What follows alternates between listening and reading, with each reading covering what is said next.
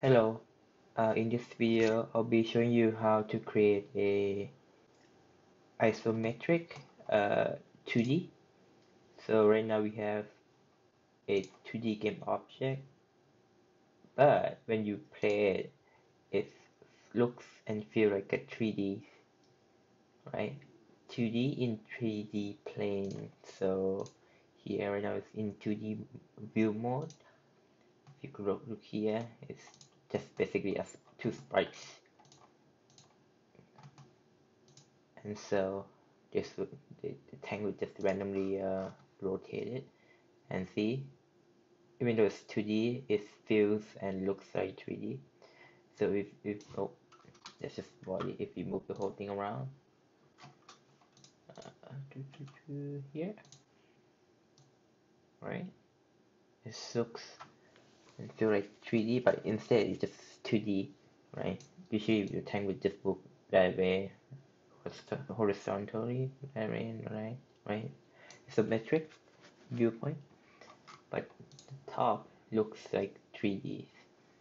This is a very good performance if you're looking to make a game that would utilize, I guess, performance based. For example, if you have a large map of procedural generate world, this would be the ideal choice instead of rendering 3D cubes, which is quite expensive since they have more plane. So one, two, right? So 2D is less complex than 3D in terms of rendering and physics and other stuff.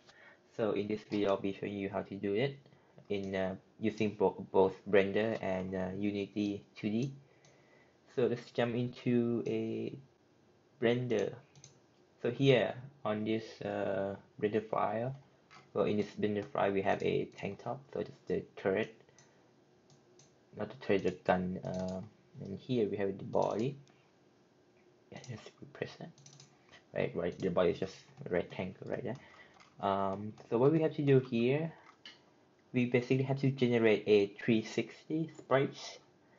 So yeah, the animation, let's go to action.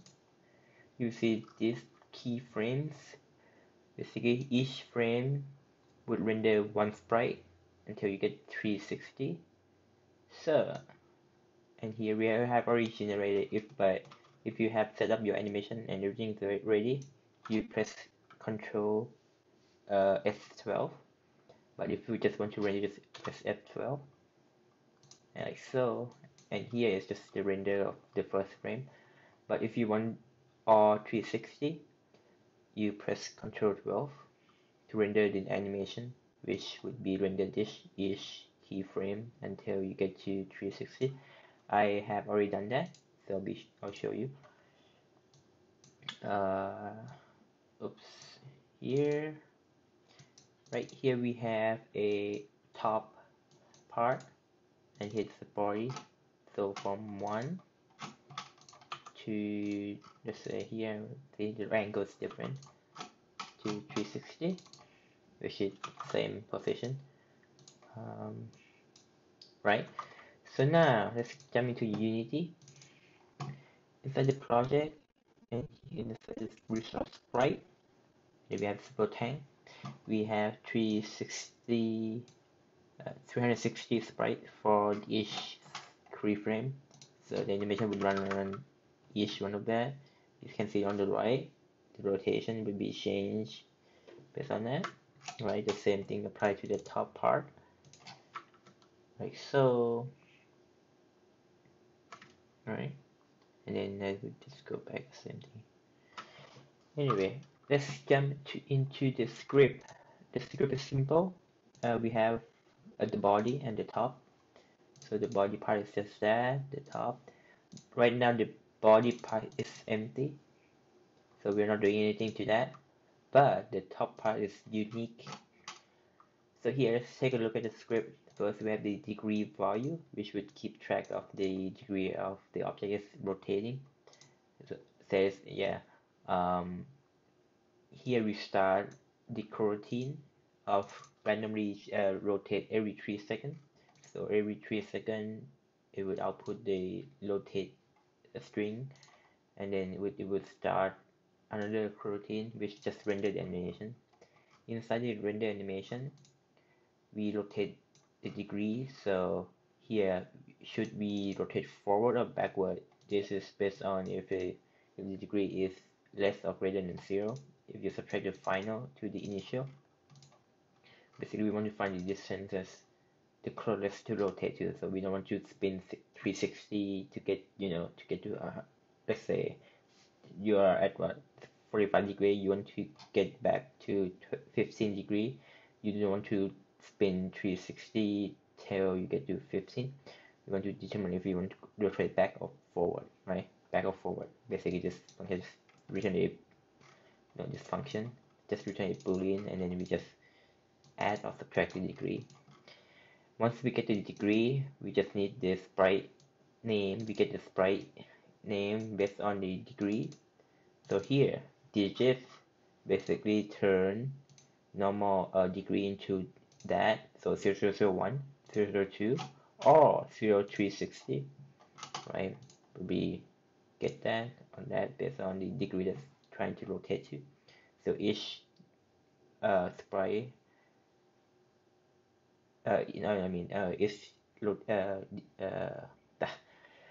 each location has its own keyframe or the sprite.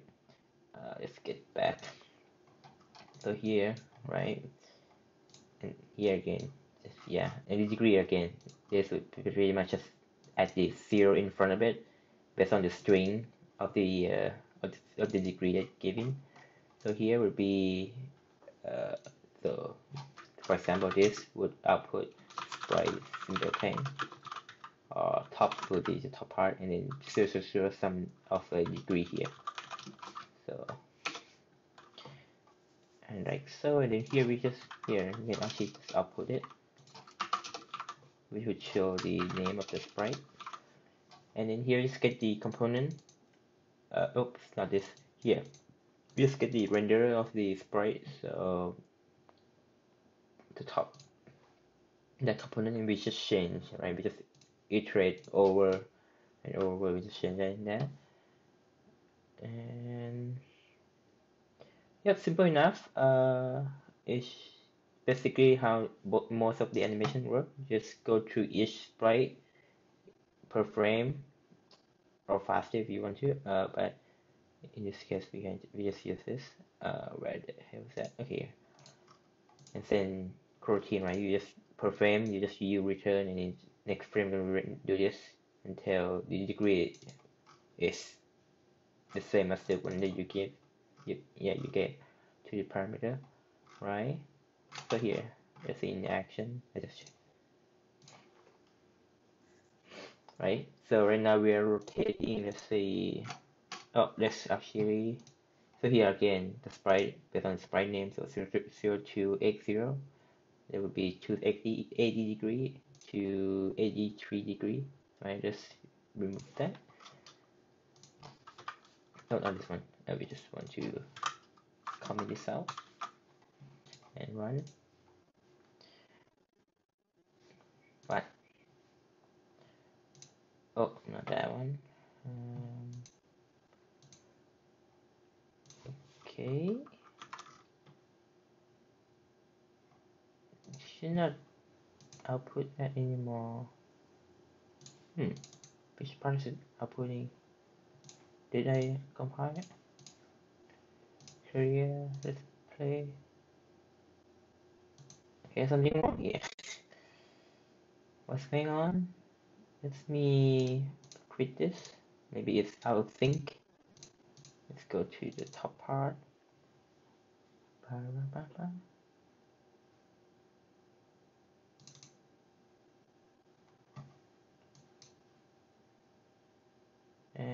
Can we hear that? Okay, that's weird. It's so weird. Why is it still working? Debug log, sprite name. Yeah, something wrong with my with my editor, but it's okay. We just want to see the rotation anyway. Oh, never mind. It works now. Wait, what happened there? Okay, maybe. Okay, that's since I gave bug for the editor. So now we can see that it's rotating based on the values given to it. So here every 3 seconds it would just rotate to that. So 180, 154, and 343, and 218, and then 22. Like so. This also works for the body. So if we basically just copy the script, let's just copy and paste and change this to body, rotate area, and then we just remove that. The same thing. So let's see here, run compile, and then yep, think across. Oh, I forgot to change the not that one. I forgot to change the body. Is there something wrong with my editor? It's not compiling. Attach Unity, yeah, and play. Oh, yes, let's do that. That's weird. That shouldn't be that. Body. Yeah, for whatever reason, it's not compiling. Simple. Yeah, it should be that. That's a script wrong. Split hang, yeah, it should be fine. Here, let's try to debug the log sprite name. That should give that, not the top. I don't want the top. Super tank top, yeah. A super tank body, I mean. This should be super tank body here. And I want to play. There you go. For some reason it's not. There you go, with 60. Yeah, I don't want that anymore. I do not want to upload the sprite name anymore. Uh-oh. Let's try again. No, stop. Okay, there you go. Never mind. So here, rotate to 9, right? Just keep rotating, but behind scene, it's just basic sprite rotating. It's very useful when you have a large unit of objects, so you can minimize the rendering time and many things cheaper in terms of performance, like so. Very useful. Yeah, I hope you learned something from this video. Thank you for watching, and goodbye.